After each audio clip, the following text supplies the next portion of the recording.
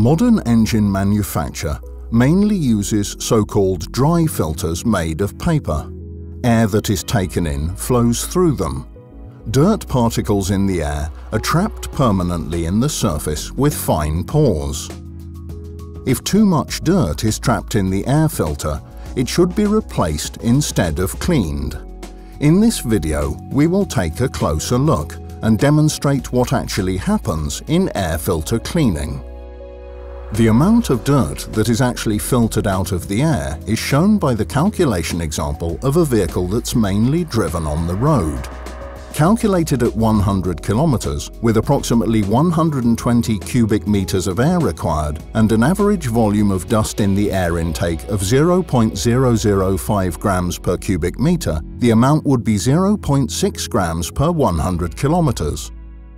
Extrapolated to 10,000 kilometers, this would mean up to 60 grams of dirt is collected in the vehicle's air filter. If this dirt were to make it into the engine, it would cause heavy wear of the pistons, piston rings, and engine bearings. For vehicles exposed to harsher environmental influences, the demands placed on the filter system are much higher. This is noticeable mainly in the shorter change intervals of the filters. For example, in combine harvesters, which are exposed to extremely high levels of dust, the air filter would need to be changed every 4 days. This filter was removed after 4 days with a weight of 4.245 kilograms. A new unused filter weighs 3.395 kilograms. This means that within 4 days, 0.85 kilograms of dirt was trapped by the filter. This is the reason why filter replacement in agricultural and construction machines is relatively uncommon. In order to save money, the filters are frequently beaten or blown out. However, are these methods appropriate? We put it to the test.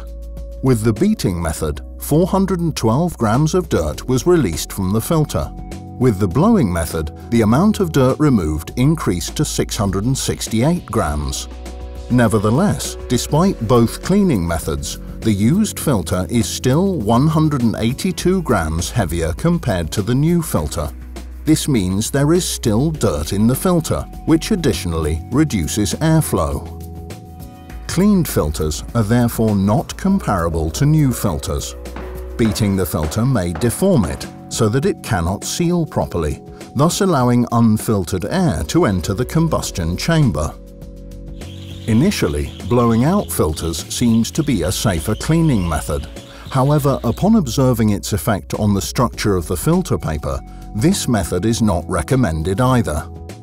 In addition to the risk of creating small tears or holes in the filter medium during blowing, the structure of the filter paper is also damaged by the compressed air. Comparing new and blown out filter paper shows the compressed fibers. They can no longer trap dirt particles. Airflow is also reduced, which in addition to reducing performance also results in increased differential pressure in the filter. This differential pressure can be so high that the filter paper tears and the filter function fails entirely. So both cleaning methods come with considerable risks.